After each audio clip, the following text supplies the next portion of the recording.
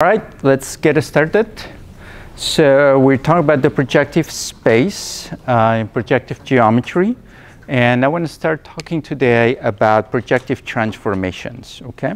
So we've already covered the very basics of projective geometry. Now let's dig deep into the tools that projective geometry gives us to solve the problems that we solved in 5460, but in such much neater and easier ways, okay? And not only are we going to be able to recover the structure of objects in better ways because we use perspective projection cameras rather than affine camera models, right? But also the algorithms that you end up with are just much neater. They're just clear algorithms that sometimes don't even need some point correspondences, and when those point correspondences are needed, we can make use of them more efficiently. Okay, so let's see that.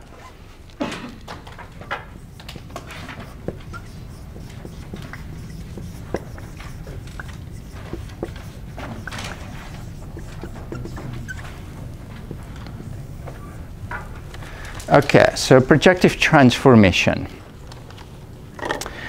A projectivity, we're going to say a projectivity is an invertible mapping H from P2 to P2, okay? So a projectivity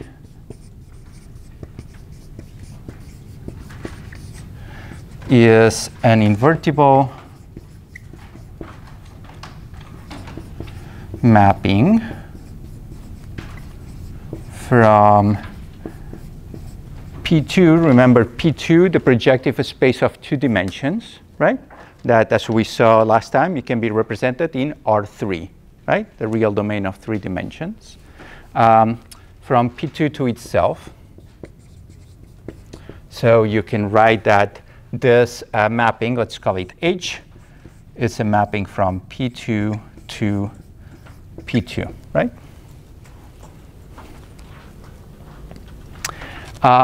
And this is a projectivity, I should say. Let me put this in commas.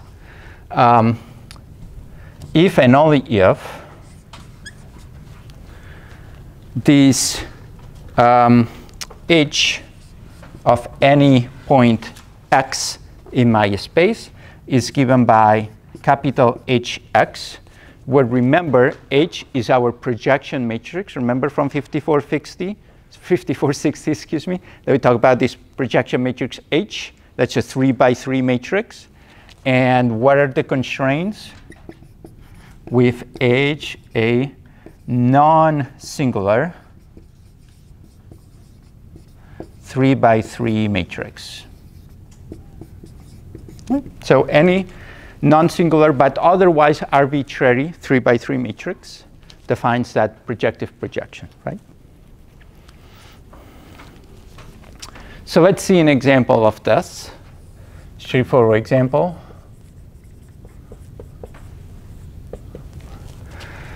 A planar projective transformation, and remember that we're talking about planar projections still, right? We'll move into P3 soon, but P2 defines planar projections, obviously, in 2 dimensions.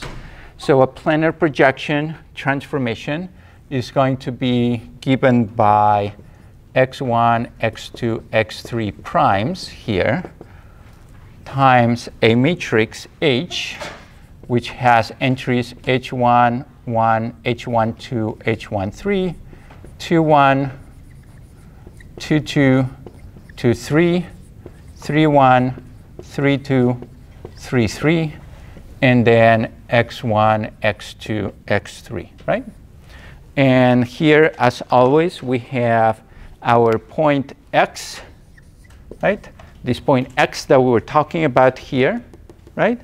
This matrix H and our point x prime, right? Which correspond to this, right? Our H prime, which is our transformed point, right?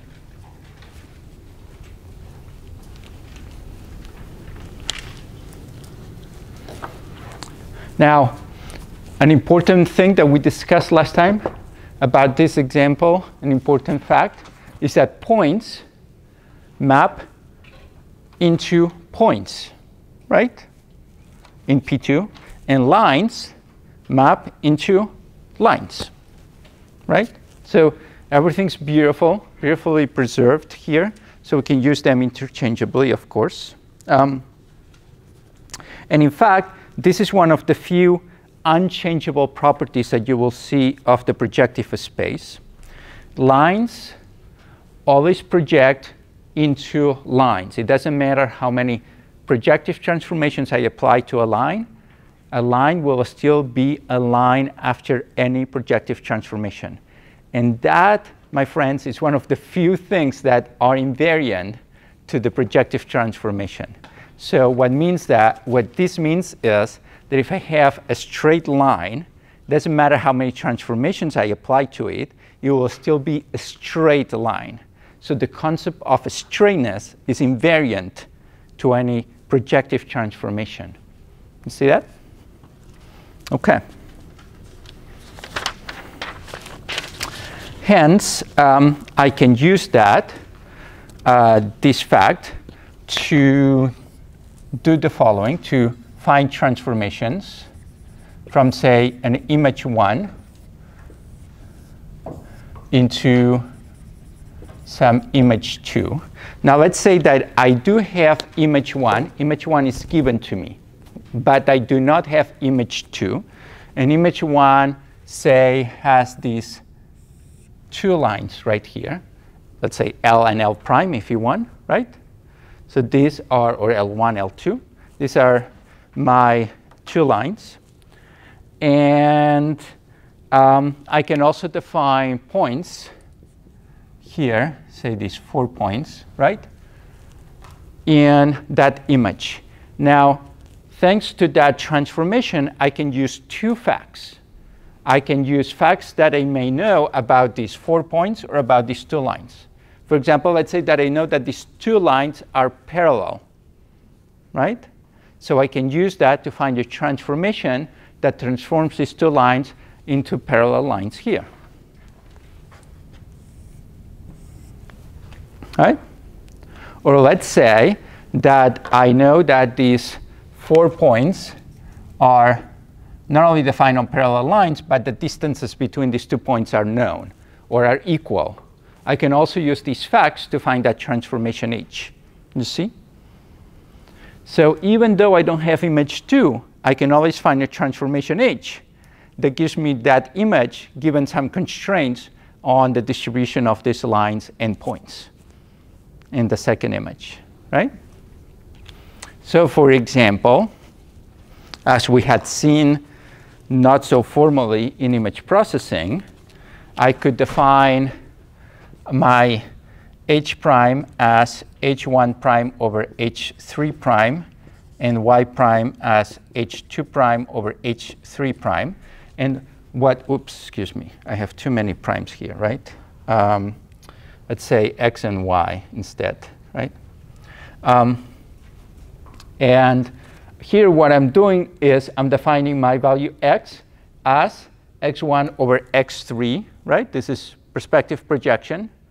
And my Y coordinate as X2 over X3, again, perspective projection, right? Or projective projection, right?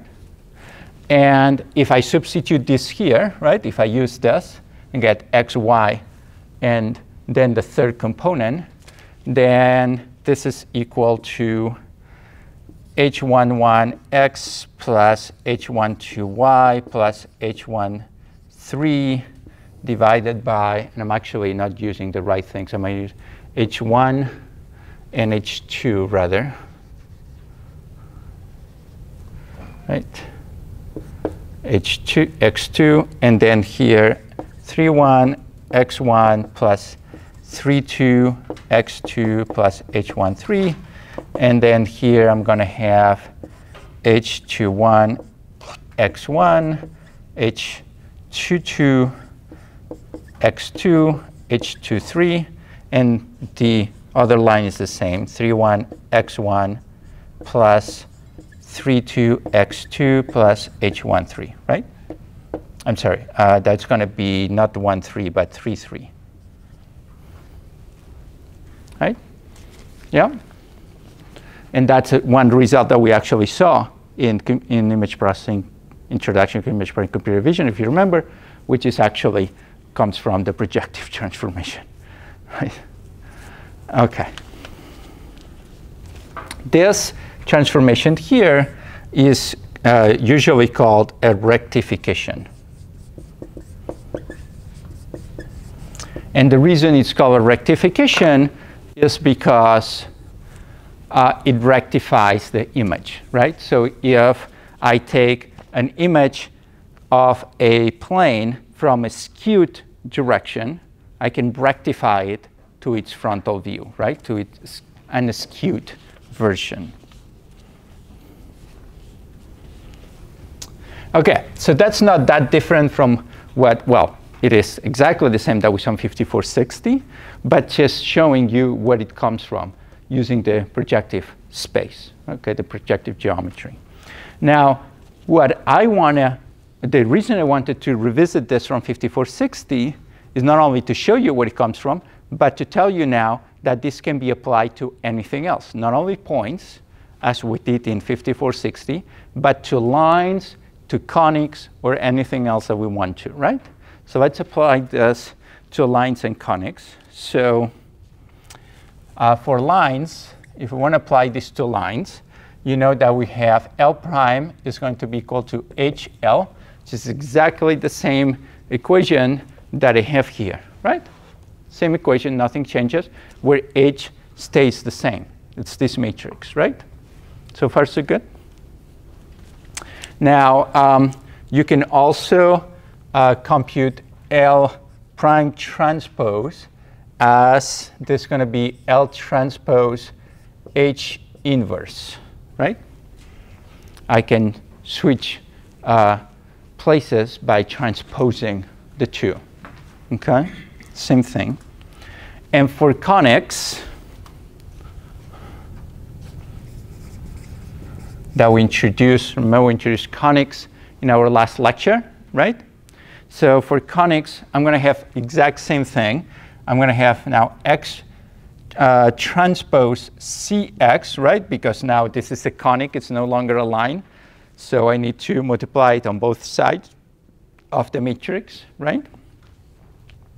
Which is going to be equal to H prime transpose. Let me redo that. H prime transpose times, now here I need to project that conic onto that space, right? Or I need to apply this transformation. And to do that, I need to apply H inverse transpose, right? Conic H inverse times H prime. And this H inverse transpose, I'm just going to write it as I always do, as the inverse of the, and the transpose, right? The inverse transposed.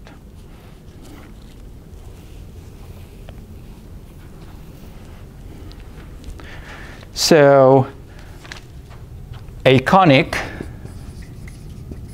also transforms into a conic, right? So I can write that my new conic C prime is H inverse transpose conic H inverse, right? So same thing as before. The only difference, obviously, is that for lines and points, I only need to multiply on one side because it's a vector. The other one, I need to multiply on both sides, right? OK. That's it. That's how you can apply to lines and conics. Now let's revisit the different transformations that we know about. Remember, from 5460, we know at least 3 types of transformations, right? The isometry, or the Euclidean transformation. The similarity, that's the Euclidean transformation times the scalar, right? The affine transformation, would be the third, right? Okay, so let's revisit them in this new framework.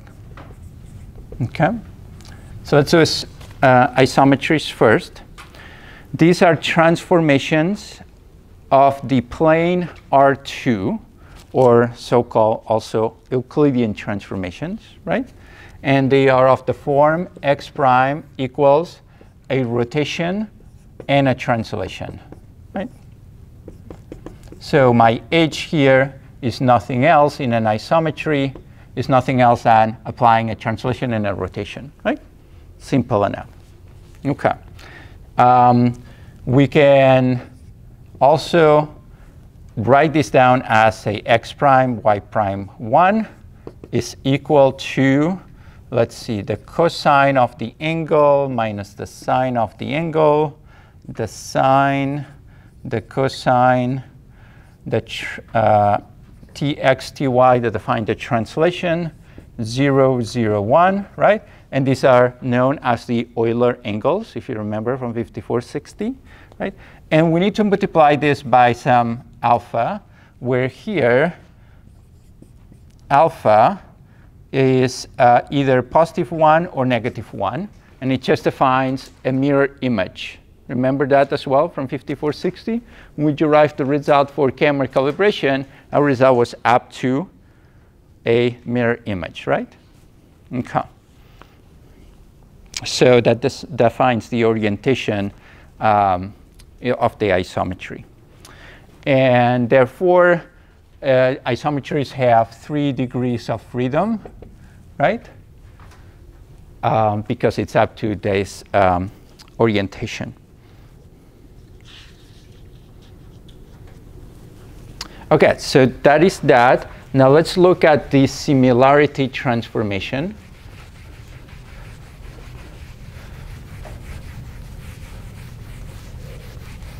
Or let's revisit rather the similarity transformation. So, whoops. The similarity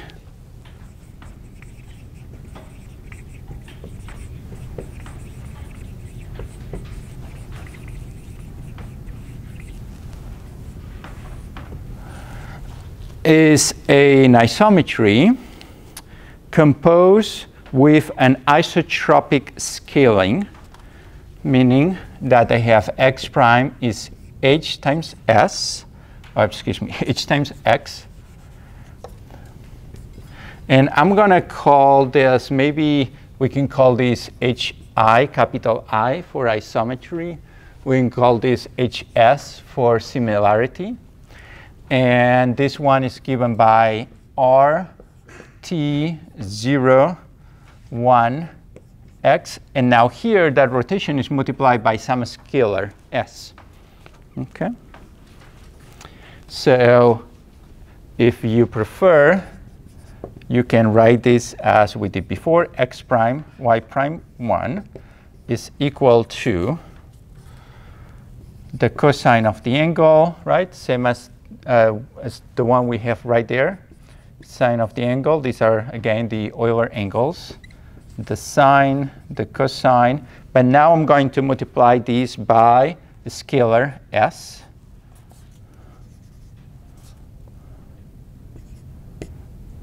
Okay. And then zeros, tx, ty, the translation, and a 1, and x, y, 1. Okay. Yeah? Make sense? And therefore, now we have the 3 unknowns that we have, or degrees of freedom, right, that we had before, plus the scalar. So we have 4 degrees of freedom, right, in this one. And then the next one is going to be the affine transformation.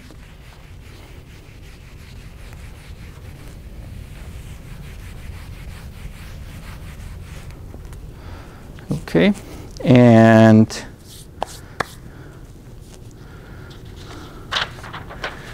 the affine transformation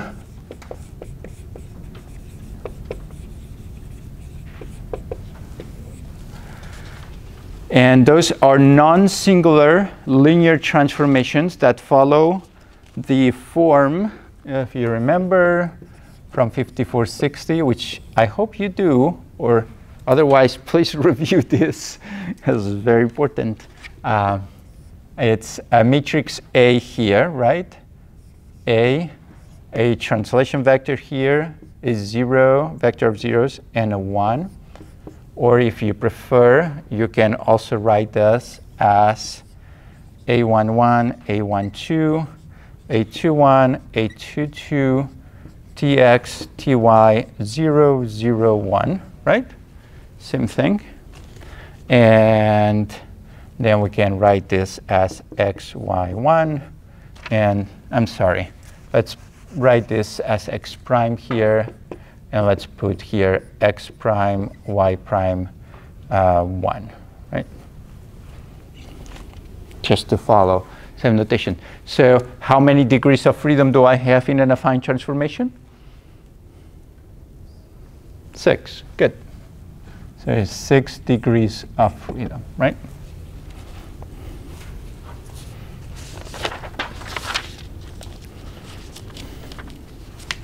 So isometries, if I apply a isometric transformation, these are invariant to most of the measurements that you can think about. So length, for example, is not going to change. If I have an object that has a specific length and I apply an isometry transformation, I maintain that length, right? Angle between two different objects is also maintained. The area within an object is also maintained, and so on, right?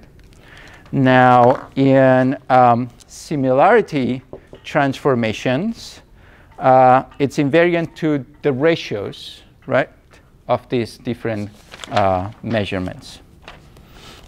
Okay. Good. What else? So let's see one more important thing about all this. Now, this is going to be a slightly more challenging topic within what we're discussing, but let's see if we can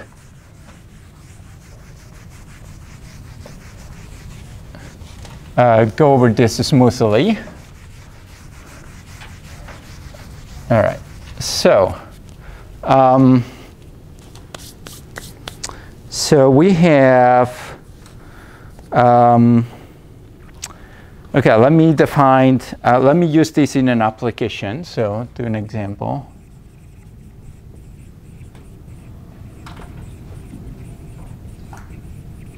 Okay.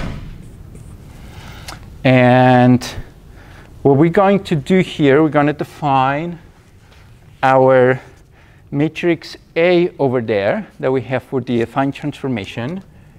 A is going to be, okay, so let's assume, let's go back for a second. Let's assume that we have recovered our affine transformation or affine shape, for example. For example, we have used affine structure from motion, so we described in 5460. We've recovered the affine shape, right? And now we want to recover the rotation so we can go from an affine shape to a similarity shape. Okay? So we note that A can be written as R theta, which is the rotation matrix defined by the angle theta in planar geometry, right? Using the Euler angles that we have defined there. So cosine minus a sine, sine, cosine, right? And then a matrix D, that matrix D is the matrix that specifies the shear of the affine space, right? Now remember that in Euclidean geometry, this will be a 1 and a 1 because the vectors, the basis vectors of the Euclidean geometry space are of length 1. That's what this specifies. And obviously, they are orthogonal to one another, right? But in affine geometry, that's not true, right? The length of these vectors, basis vectors, are different, are any arbitrary length different than 0. And therefore, you have that shear, right? That the length about one dimension is not the same as the length about the other dimension, right? So this is specified by that matrix here. And that has to be rotated by some rotation here on both sides, where I rotate on both sides of this, because our transformation is not invariant, or is up to an arbitrary rotation, right? Everything that we can recover. So what I'm going to do, I'm going to put this, right? So this is what we have, but I'm going to divide this, or I'm going to solve this, rather, solve this by using SVD on my matrix A. And my matrix A, it's equal to UDV transpose, right? Whatever SVD is. And I can rewrite this as UV transpose times VDV transpose. And I can assign this to my rotation and, whoops, theta, rather, right? And the other one to that transformation, right? So with a simple SVD of my matrix A, right, I can now recover the rotation of my similarity transformation, right? Isn't that cool? Up to an arbitrary rotation, which is this one, right? This arbitrary rotation, obviously. But remember that we don't care about the arbitrary rotation, because if I recover the object like this, right, or recover the object rotated like this, it's still the same object, right? So that's what the arbitrary rotation means, that I'm trying to recover the structure of this object in 2D now, because in plane geometry. And instead of getting this, I'm going to get this or that. And it's an arbitrary rotation. It's irrelevant. OK. So what we're going to do, we're going to use this result to recover the transformation between two images, right? So I have a scene in 3D space, for example, right? I have a scene here in 3D space, and I can take, and well, my scene obviously has to be 2D, so say this plane 2D here. And then I can take a picture with a camera whose image plane is parallel to my two-dimensional scene, right, or two-dimensional object. And that's going to give me an image, right? Or I can take a picture from the side, right? And then if I do this, I get this skewed image that we're describing before, right? There's this skewness. And I can now use this definition here, right, to find this solution not as an affine transformation, or rather the affine transformation, right, the affine transformation A that transforms one to the other, right? And that allows me to work with rotated camera angles as we have seen before, right? Just a few minutes ago. Okay, so, and then from here, can recover from the actual image to the rectification. Okay. Now, if you want to practice this at home,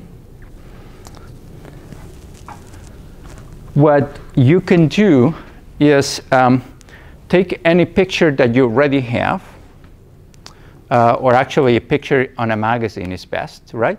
Take a picture that's printed on a magazine, and then put it on a table, and then take your camera and rotate it at an angle, right? So you get some skewness, and take a picture of that picture. And that's an affine transformation, right?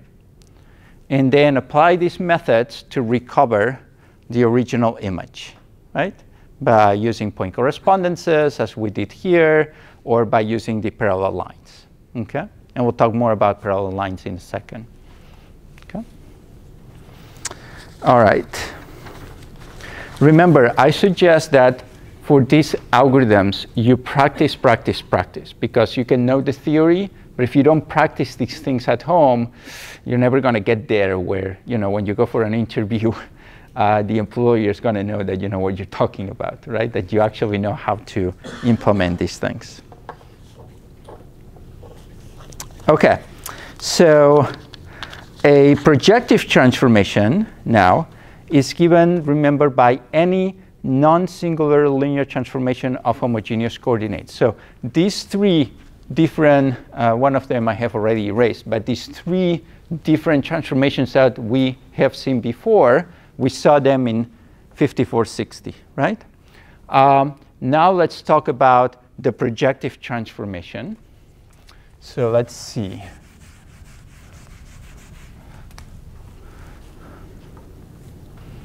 So a projective transformation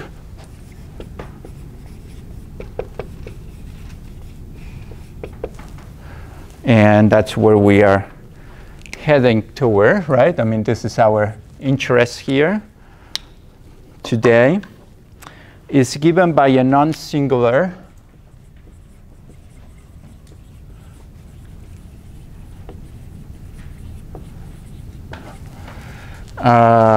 linear transformation in homogeneous coordinates, of course, of the form x prime is equal to, let's call it HP now for projective x, where HP is, let's see, AT. That's exactly the same as the affine transformation, right? I have a matrix A, right, that defines my typical affine transformation. My translation vector T, same as the Euclidean transformation. And now here, I'm going to have, instead of zeros, because this cannot be singular, this has to be any vector, any random vector, V.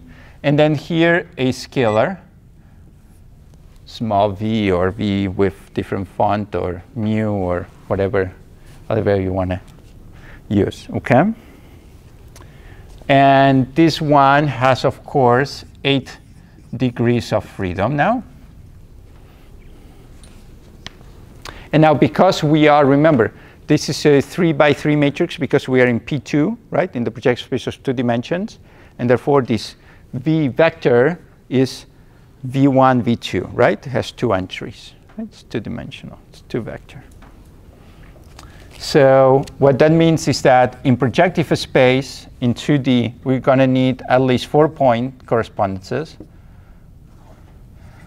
to complete or to compute the projective matrix, right?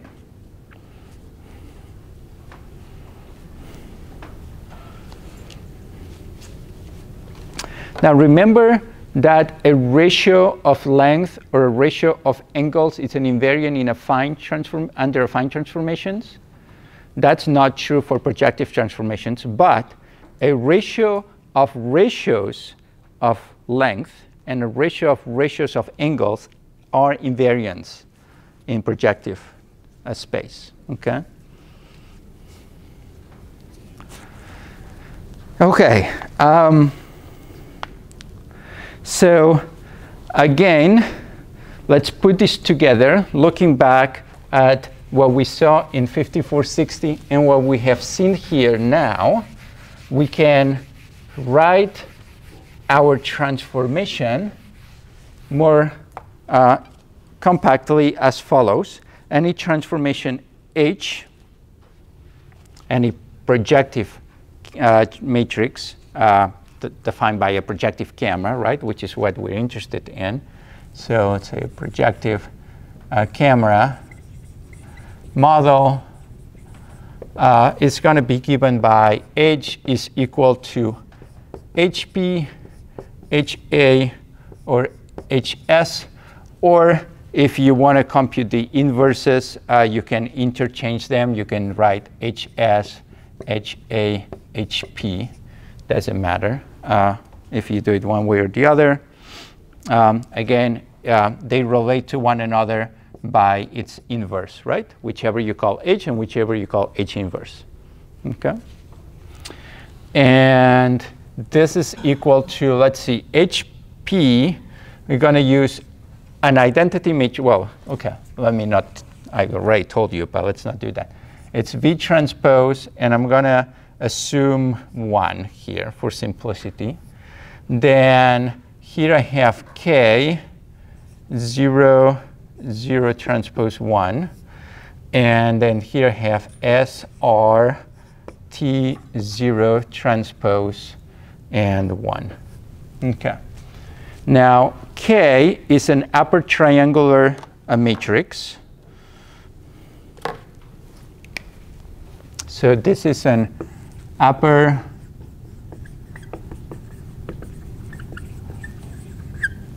matrix.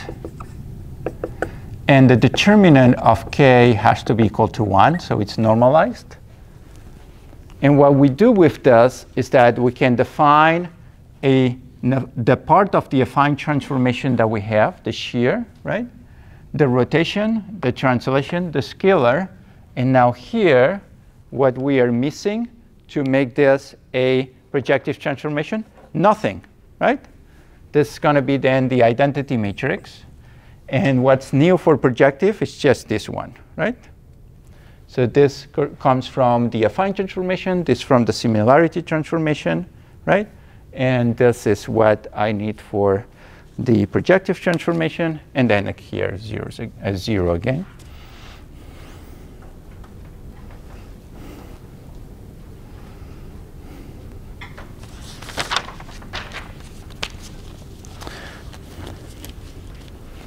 So for example, right,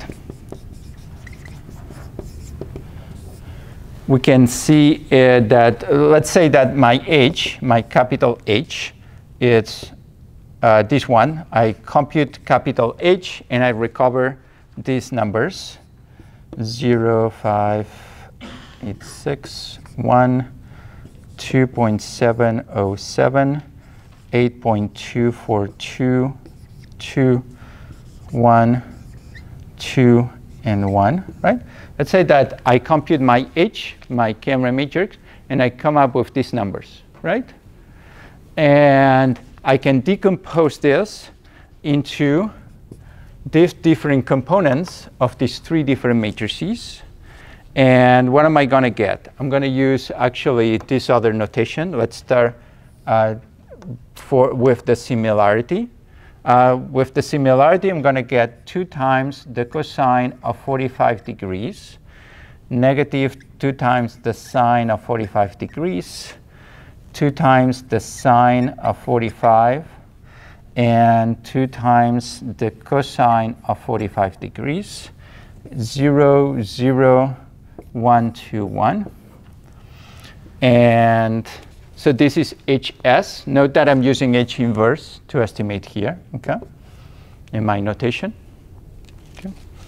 And you can do H or H inverse. It doesn't matter, right? You can call whichever you want. But just make sure that you're consistent because the results are different, right, if you do it one way or the other. Then HA is going to be 0.5, 1, 0, 0, 2, 0, 0, 0, 1. And the last one is going to be 1, 0, 0, 1, right? The identity matrix, remember? And then here I have 0, 0, 1. And here I'm missing a 1 and a 2.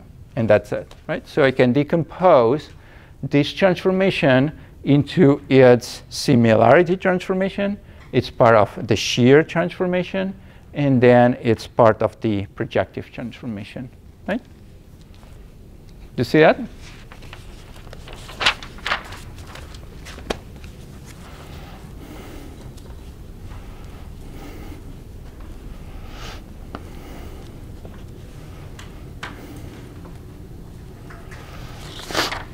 Now, it's sort of important to understand the geometry of the projective space. Now, we'll talk more about this like at the very end of the course, close to the end of the course. But let me give you an example that you can practice. You can do this at home. This is needs scissors. Be careful not to cut yourself. A piece of paper and a stapler. That's all you need. But let's see what the projective space can look like, right? Because projective spaces are really weird, and we just need to visualize these things sometimes. So take a piece of paper and cut a corner of this, or a line. So you get a strip like this. Okay. Now, turn it over, but instead of like this, you turn this one over, and you do this. And now you take a stapler, and you staple it. Ouch! Just kidding. And be careful. OK. And anyone knows how this is called? Mobius. What else? Strip. Very good. Right? And this is really cool. This is a projective. The projective space. It's a way of visualizing a projective space. And what's cool about this is that you can now start at any point, right?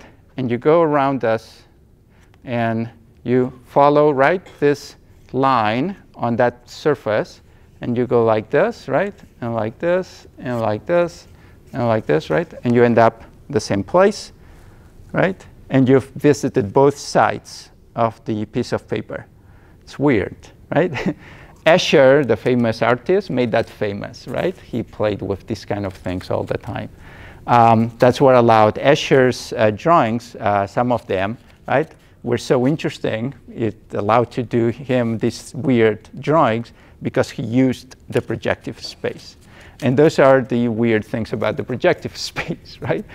That, yeah, you just have a one-dimensional object, right? Because you're always on the same surface. So this object only has one surface, right? It doesn't have two sides. It's just one side to this, right? Because if you follow the path, it's just one side. You're always on the same surface. Yeah, that's a projective space. Do one at home, and see other types of projective space that you can actually visualize in the real world like this, because it's really cool. OK. All right, any questions? So let's go back to our application that we had before, and let's see what else we can do with this.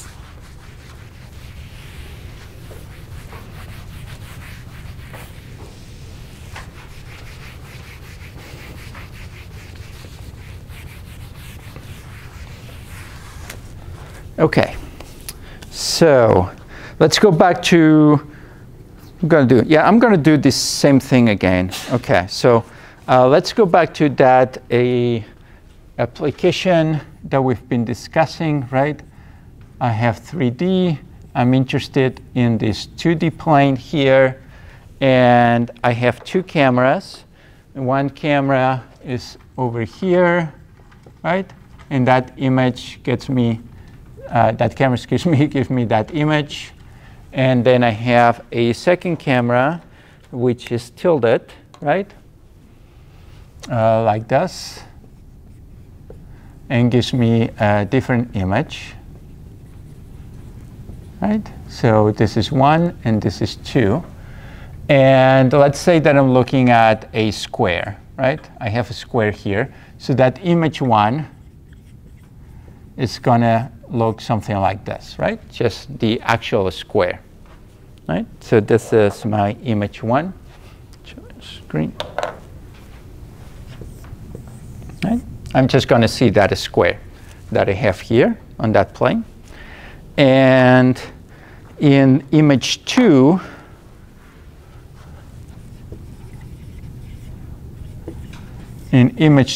I'm going to have that square with a shear applied to it, right? And it's going to look maybe something like this.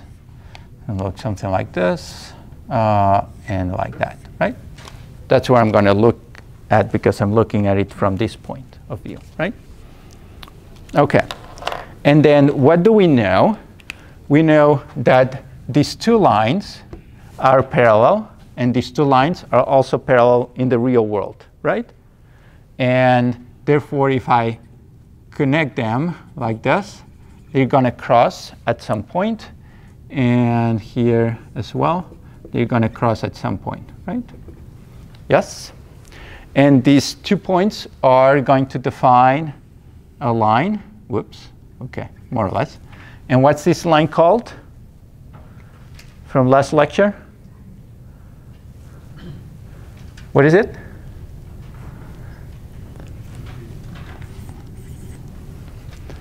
What's it called? The line at infinity, right? And that's the line where parallel lines actually cross, right? So we can compute that line at infinity here. This is almost a trivial task for us to do, right? Just draw these two lines, find the vanishing points. These 2 points to find the line at infinity, right? And now I can use the equations of projective projection to solve for that transformation, right? So let's do that.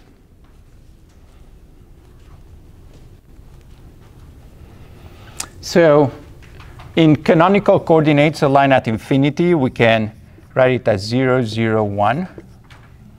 OK?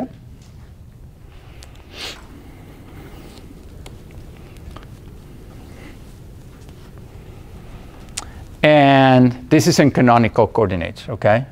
And then in homogeneous coordinates,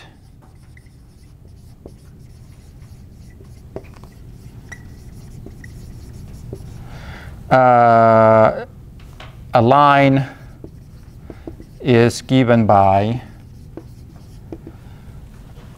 L1, L2, L3 transpose, right? The 3 entries that define a line in 3D, in 2D projective space. And let me call this L. Okay. Now, if this L, right, for this L to be the image of L infinity, right, for this L to be the image, the line L that I draw there in the image, that is the picture of the line at infinity, right? For this to be the case, what does L3 have to be? 0, right? Very good. So L3 has to be 0. If L3 is 0, then I know that L, it's a picture of the line at infinity, right? OK. Good. So let's write this down. I have my H transformation, which is equal to some HA, right? And what do we have for the projective space? If I have the affine transformation here, I have the identity matrix, right, here. And then I have zeros. And then down here, I'm going to have L1, L2, L3.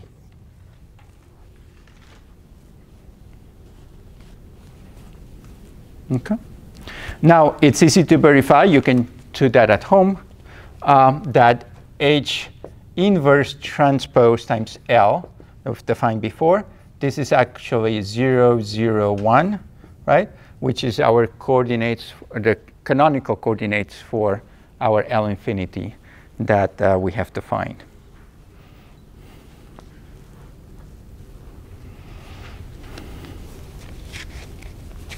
So with that fact, we can find the values, right, L1, L2, L3, which are given for this and this. We can find the unknowns and solve for that rectification. And what's cool about this? is that I don't need any point correspondence. Remember point correspondences and solving with least squares? Forget about it. You just find these lines, right? The line at infinity, and you rectify it such that it is the coordinates that you want, right? And you recover the h that you're interested in, right? That's it. You're done. So homework for you, or optional homework, I'd say. It's not due, but due when you do that project that I mentioned, right? Go home, take a magazine or some picture, and take a picture of that picture from an angle, right? Do it for a picture that has a line at infinity that you can manually mark on your image, right? And then define that in homogeneous coordinates, L1, L2, L3. And then you just apply this equation. You solve for h, right? And you apply h now to every point of the image that you have, and will rectify that image to a 2D Euclidean, or up to an Euclidean transformation, right? 2D plane image. OK. Great.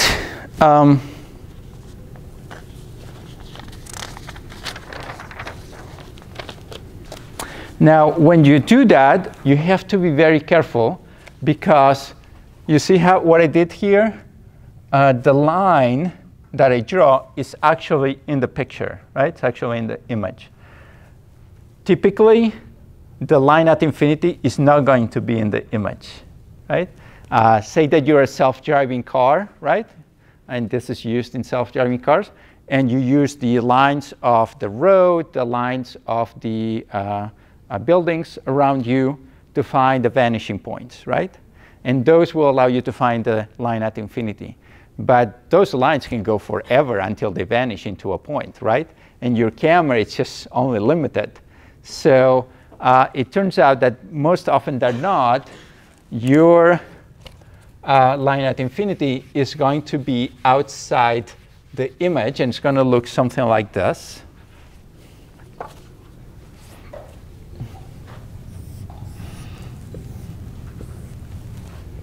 So imagine that your object is observed like that.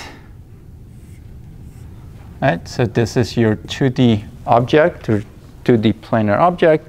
And then you have your parallel lines, right? I didn't draw this very well. Let me redo it, because otherwise this is not going to work. So, OK, I'll do it this way. That's going to be easiest. OK. So these are the vanishing points, right? And this inside here is my two-dimensional object. OK, that looks better. Right? And now my line at infinity is this one here, right? Which I can compute, but it's just outside the image, right? It's a small detail. So how do you go about solving for this?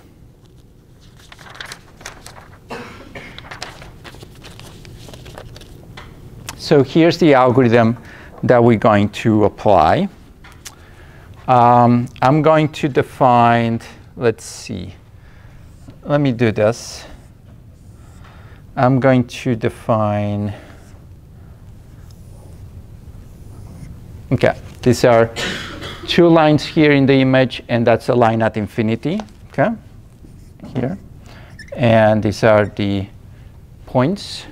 And now I'm going to call these, let's see, I'm going to find 3 points here. Let's call them A, B, and C for the first line, and 3 points for the second line. So let's this line be L and this L prime, for example, right? And this is going to be A prime. B prime is the same as B, and C prime. Okay? So these are the coordinates that define my L, and the other ones, the coordinates define L prime, right? OK, so with this, we work as follows.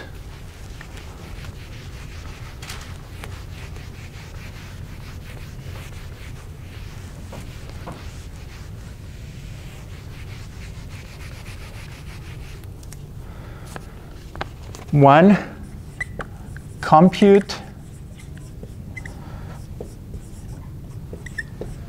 the distance between A and B in, say, norm 2, call this D1. The distance between B and C, call it D2. And the distance between A prime, B prime, call it D1 prime. And the distance between B prime, C prime, and call it, they're all in norm 2, D2 prime. Okay? Fair enough? Okay. 2. The line L is given by the points in homogeneous coordinates, of course. The line L is given by, in homogeneous coordinates, let's see, it's going to be given by the following points: 0, 1 transpose, D1, 1 transpose, and D1 plus D2, 1 transpose, right? So I start at any point, say 0, 1, right? And then I go D1, which is the distance between the first 2 points, right? And then I go to the distance between the first and the third point, right? Just D1 plus D2. And the same applies to L prime. L prime is given by 0, 1, and D1 prime 1, and D2 prime plus D1 prime plus D2 prime 1. Okay.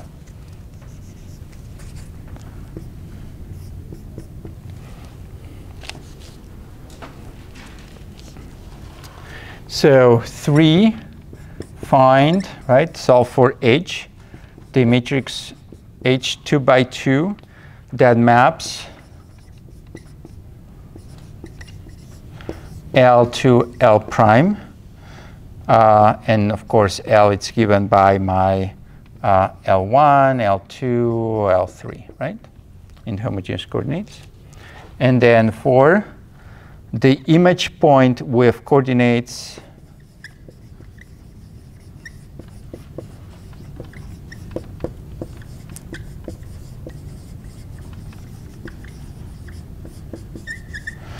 (1, 0)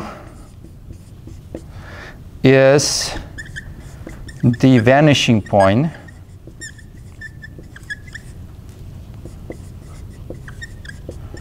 of each line.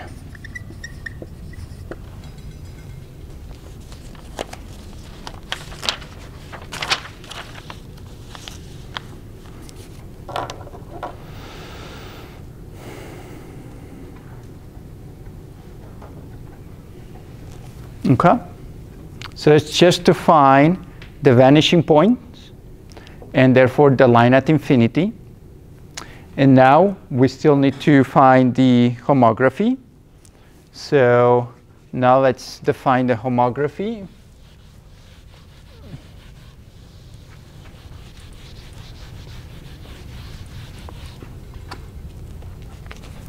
So computing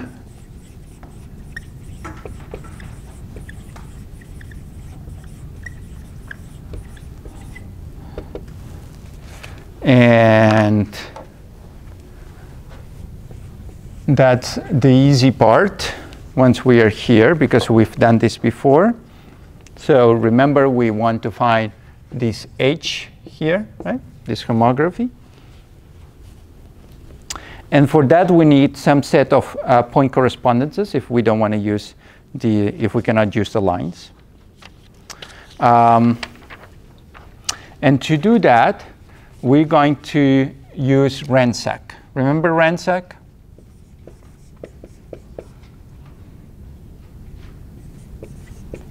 Remember ransack from 5460? No? Okay, let's review it very quickly, okay? The problem, remember, that I'm going to have is that if I have point correspondences between this image and some other image, maybe I have used sift, maybe I have used surf, or maybe I have just used, I don't know, some corner detection, right? Corner detection or what have you, right? And I still need to find the correlation between the window of each corner with the window of each other corner at the other image, right? Or I use some other types of union. Or even if I use sift, sift's going to give me some potential pair matchings, right? But sift is not perfect. Like any other algorithm, it's going to have errors, right? And these errors, so-called outliers, that we're really concerned about. And why are we concerned about it? Because if we use least squares to solve for this homography, least squares is f of x equals x squared. And for these outliers, that the square is just going to kill us, right? Because if that outlier gives us a really huge number, right, and we square this is going to take most of the relevance of the least square solution, correct? So we want to eliminate that. And in 5460, we saw an algorithm called ransack that actually solves for this problem. So let's revisit this very quickly. So ransack is used to identify the inliers, right, and eliminate outliers.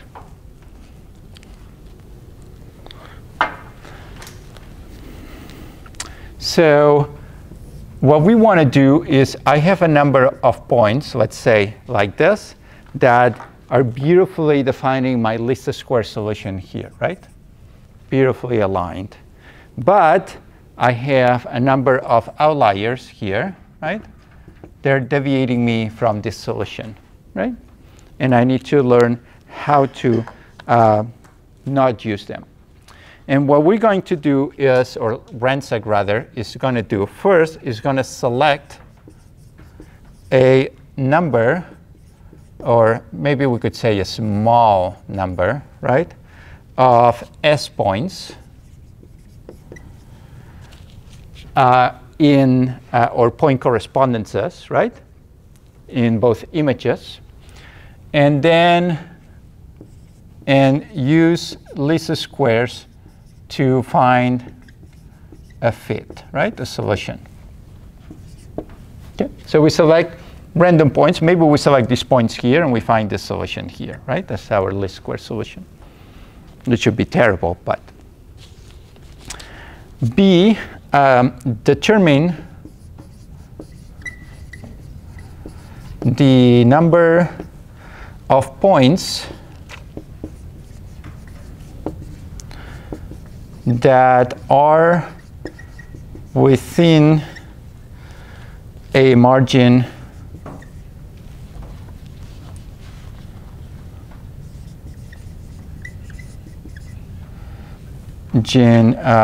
T from the model. So let's see an example here. So let's assume that, which is obviously our underlying assumption, that the number of inliers is larger than the number of outliers, okay? So these are my outliers here. Maybe one more here. Okay. Now let's say that during my first step A, I randomly select, I don't know, maybe these points here, right? And that one and that outlier, right? And with this selection, my least squares result is going to look something like this, right? This is my least square result for now, right, at iteration 1. And then with this, I'm going to have a distance, right, or a band around that model, right, that computes, that has distance t, right, that computes the points from all my set that are within that line and the ones that are outside of it, right? So maybe I'm going to compute that all of those except maybe this inlier and this outlier, right? So this is maybe going to be in and this is going to be out, right?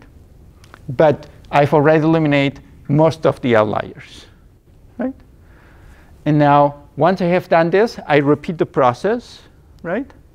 And when I repeat the process, I'm going to compute a solution, least square solution, that is even closer to the real one, right?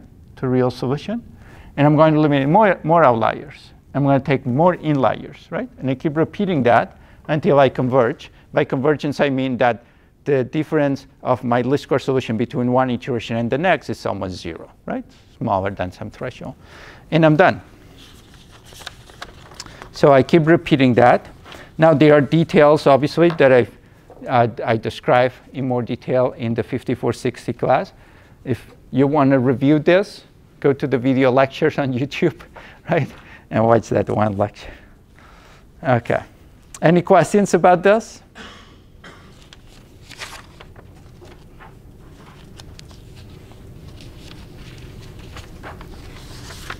So now this algorithm can be readily used, right, to improve the estimate of H, because we're not going to include outliers when we identify this, and eliminate the point correspondences given by one of the algorithms that we have already seen that do not fit our model, right? They're actually not to be used in subsequent iterations for additional algorithms that we're going to define later on in the course. OK, so this is one way to do it. The other solution is to compute vanishing lines. So let's do that next. How are we doing here? I still have a few minutes, right? Yeah, good. OK. So now let's see how we can compute vanishing lines.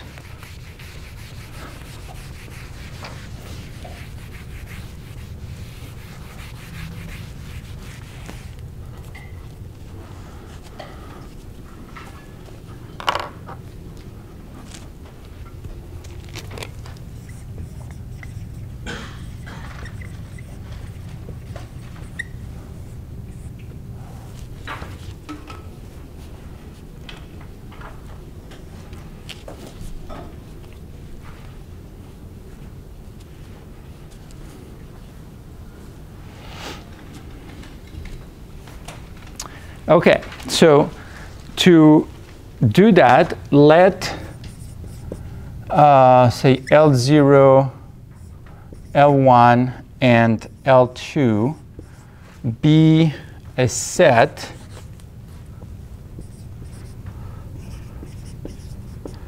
of equally spaced lines on a scene, a planar scene. Let me say that.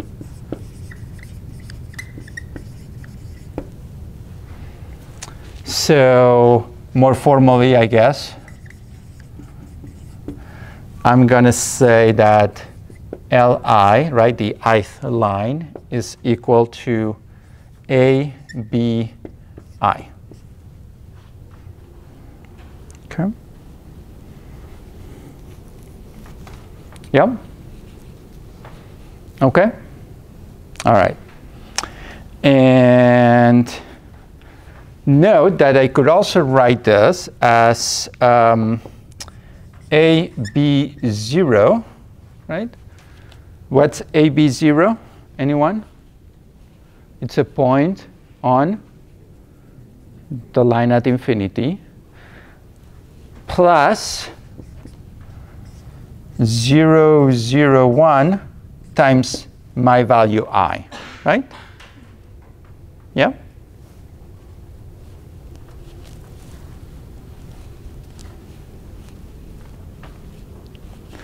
And what's 0, 0, 1? In canonical coordinates, that is actually the line at infinity, right?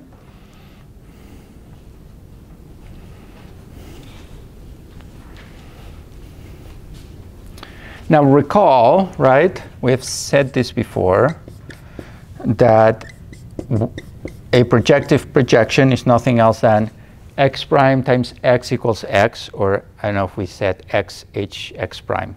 Same thing, right? And Li is H inverse transpose times Li prime, right?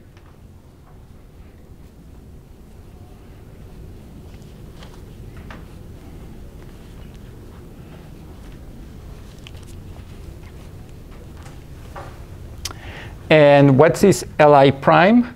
Well, this Li prime, we can define it as this line here, right? Let's call it L0, and this line L infinity, right? So I can write this, if you want to, as L0 plus I L infinity, right, as well. And remember also that we know that two lines, Li and Lj, define a vanishing point at the cross product, right? Remember that?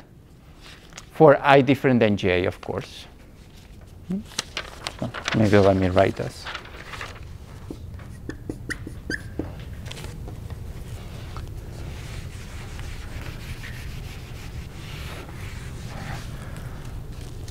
And hence,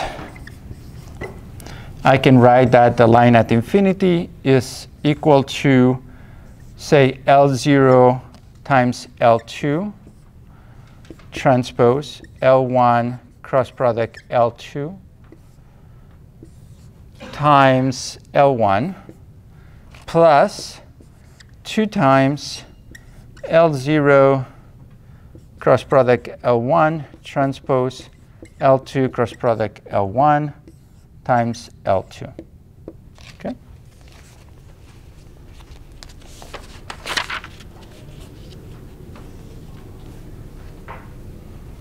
So it's just another way of defining the line at infinity with known lines that I can obtain from an image, right?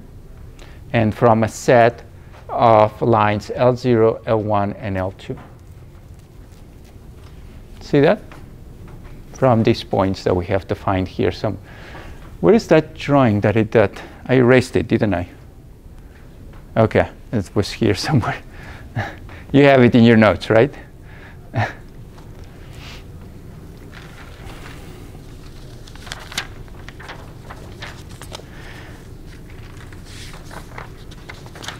OK, one more thing, and I'll let you go. OK? Just one more, because we really need that one to finish the main definitions of all the terminology. Well, not all, but most of the terminology of the projective space.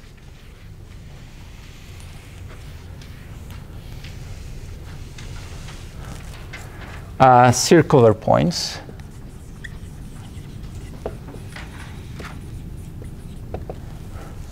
Now, this is very important.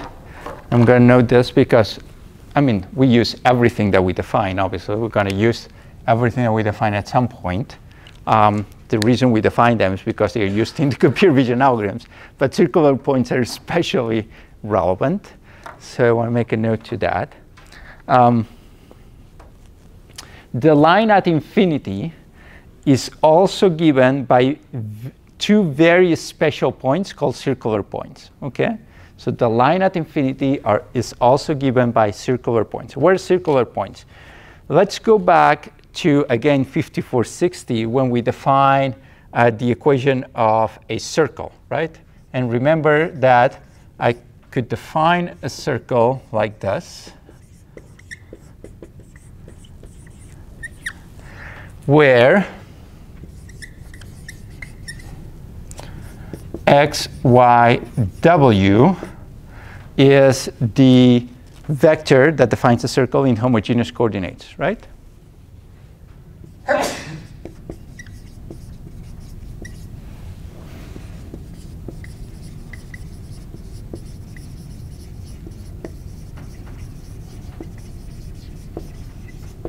Yep. Okay. Remember that? So R is a radius. What else? AB1 would be the center of the circle, and so on, right? Remember that? Okay. We can easily verify, right? One can easily verify that 1 plus minus I 0, right? Where I here, with this I, is the square root of -1.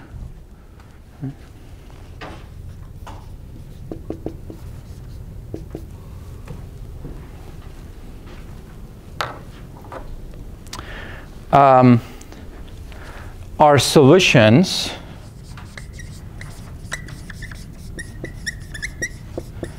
to my equation, right?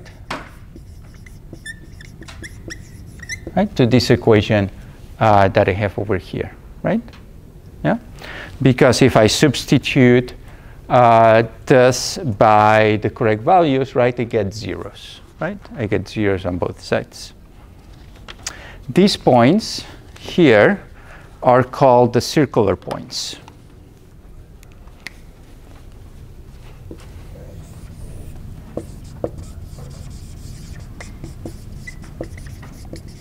And we'll see next time that they're uniquely defined.